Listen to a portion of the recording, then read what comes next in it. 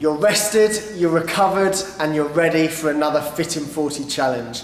Today, the name is the Centurion. We're looking at 10 exercises, performing 10 repetitions on each, equaling 100 repetitions. So, without further ado, I'm going to show you the exercises along with Joe.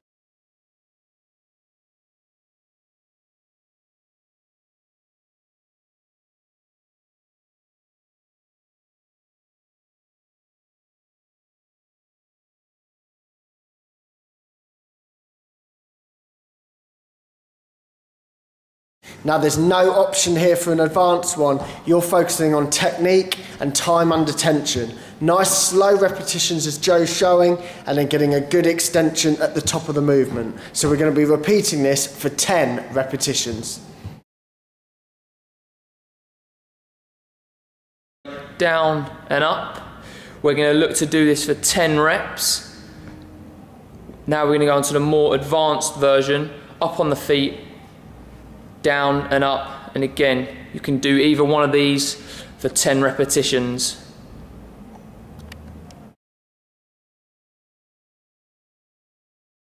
So depending on the size of your room, you just want to perform 5 lunges on each leg whilst walking, maintaining the same principles as normal. So knee in front and that back knee just before it touches the ground, and that is the prisoner walking lunges.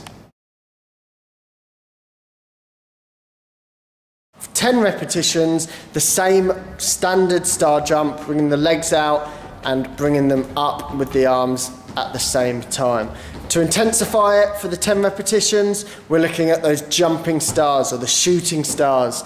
So again, partial squat, bringing it up and down and repeating for the 10 repetitions.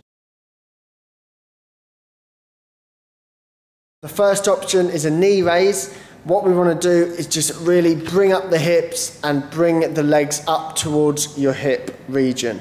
What you want to do is make sure that the feet aren't touching the ground when they reach near the bottom, just to intensify time under tension and to really get a good squeeze and contraction in your abdominal region. To make things harder, what you want to do is just extend the lever. So rather than doing the knee bend, you want to straighten the legs and then raise them up, and just before they touch the ground, you want to extend back up. So just before they touch the ground, extend back up, and repeat this for the 10 repetitions.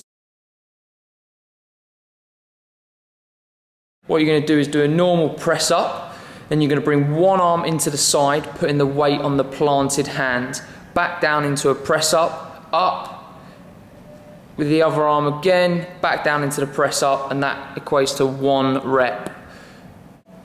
Moving on to the more advanced version, as you see James demonstrating as well. Go down into the press up, come up, raise one arm into the side, back down the other arm, putting the weight on the planted hand, back down into the press, then back up. As again, 1 press is 1 press up. Normal squat for 10 repetitions. You all know the teaching points by now, I'm sure. It's just ensuring that the 90-degree bend in the knee and making sure that you stick the bum out, keeping the body nice and upright. And to advance it, we go into the partial jumping squats yet again. So slight movement off the floor, keep it nice and controlled throughout, the deceleration at the bottom before powering back up to force yourself into the air. By getting 2 water bottles. For the beginner, I advise 500 milliliter bottles filled up. For the more advanced, you're looking at perhaps 2 litre water bottles, or any resistance that is going to really extend and make the exercise more intense. So with the starting position, you're looking to have the bottles at ear height before extending up in a triangle formation and then returning back down. As you can see with Joe, time under tension is important to really benefit from this exercise. So we're looking at 3 seconds up and 3 seconds back down to the start, and we're looking to perform this for 10 repetitions. Now this is the advanced option, and you're looking to do like a squat, and at the top of the movement you're looking to spin 180 degrees. Each repetition is each jump. To digress the exercise and make it that little bit less taxing on those knees, we're looking for monkey jumps at 90-degree jumps, okay? So smaller jumps, and each repetition is one jump.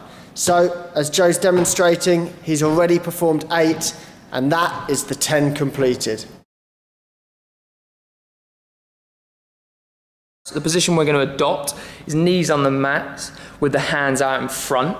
Then we're going to slowly walk our hands out, little steps, all the way until your core engages and it's comfortable, and then slowly walk back in as James is demonstrating. Then do one more. Again, little steps, engaging your core all the way down till it's comfortable, then push back in. So the more advanced version is starting in a V shape, and again using the same principles, we're going to slowly walk our hands out, little steps, just until we're flat and it feels comfortable, and walk ourselves back in. Again, we're going to do 10 reps. 1 rep is all the way out until the core engages, and then back in. That equals 1 rep.